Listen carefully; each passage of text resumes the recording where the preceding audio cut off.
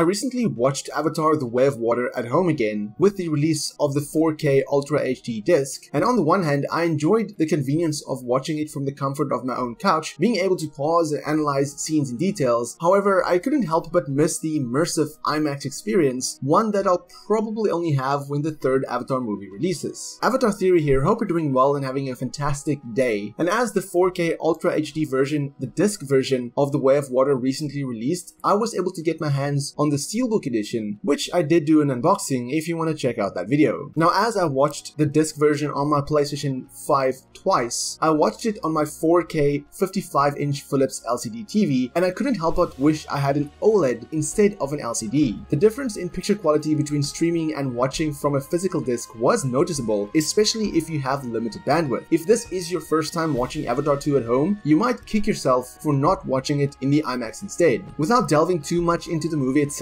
I must say that The Way of Water is a real treat, particularly if it's your first time experiencing the movie. The story takes place a decade after the events of the first movie, and although the opening section felt a bit rushed, it quickly brings the viewer up to speed with the present events. Reuniting with characters like Jake and Neytiri on Pandora felt like coming home after a long time away. It was heartwarming to see how they had built their family and prioritized their children. However, their peaceful life is disrupted when the RDA returns with Recoms seeking revenge on the Sully family. The introduction of Recom Quaritch was exciting, and his rivalry with Jake was as intense as ever. Although the circumstances of his return were briefly mentioned, I wish more time had been dedicated to exploring that aspect. The Metkayina clan, with its stunning ocean vistas and vibrant marine life, was a visual marvel. Director James Cameron and his creative team did a fantastic job of capturing the underwater world of Pandora. New characters like Tonowari and Runal had a strong presence on screen, although I would have liked to see more of them throughout the movie. Their stories intertwine with Jake's feud with the RDA, and it was interesting to witness the Sullys adapting to their new life in the water. Each of the Sully children receives equal character development to some extent, but some have more intriguing story arcs that could lead to exciting developments in future movies. The RDA introduces powerful new technology, which is showcased throughout the film. However, one major aspect that was hyped up didn't receive much screen time, which was disappointing. The scenes involving the Tulkuns were among my favorites, as they played a significant role, particularly in their interactions with the RDA. Paikan's moment from the trailer was a jaw-dropping highlight for me. The third act of the movie can be summarized as one big action scene with some character development interspersed. However, some characters didn't receive the screen time they deserved. It's evident which characters the sequels are building towards, and there are emotional moments that I can't discuss due to spoilers. There are plenty of callbacks to the first movie, and the closing moments left me eagerly anticipating Avatar 3. The underwater scenes remain breathtakingly gorgeous, as I found myself smiling throughout the entire movie. I didn't experience any moment that took me out of the movie, unlike when I watched this movie on streaming services, because at certain areas there were some buffering issues. With the 4K Ultra HD disc version being 7.1 surround sound compared to the 5.1 on streaming, I watched it with two different audio setups. When I watched it on my Philips 4K TV, I had a Philips 3.1 surround sound bar, which did a good job in making the voices stand out with deep sounds, especially when you hear Paikan speaks. But when I watched it the second time, I had my Sony PlayStation 3D Pulse headset, which gave me far superior sound. That is likely because the headset cuts out a lot of outside noise, and it has far better surround sound experience. Thus, I felt the sound with a proper headset gives you the best experience, unless of course you have something like a 7.1 surround sound setup. Interestingly enough, there was a lot of background chatter that I heard in the headset that I never really picked up when I watched the movie. Small tidbits of characters talking in the background, Spider saying to Norm that he has to get an avatar, and just overall small details that makes the world feel more immersive. As for the bonus features, it does give you over 3 hours of bonus content on a separate disc, but most of that was already available if you purchased it digitally. You also get a Blu-ray disc of the movie, but at 1080p compared to 4K, you'd want to watch the 4K version. Overall, Avatar 2 is an incredible experience. The story has some emotional beats with intense action scenes. The visuals is by far superior than any movie I've seen, and it's certainly the best 4K movie experience that I've ever seen, and I'm really excited to watch the original movie in 4K when that releases here in Norway. I'd even go as far as saying if you were looking to purchase a new TV, Avatar: The Way of Water would be the reason to do so. If you want my full thoughts on the movie itself, have a look at my spoiler review and have a look at the rest of my channel for more Avatar content. Until next time, have a fantastic day and stay safe.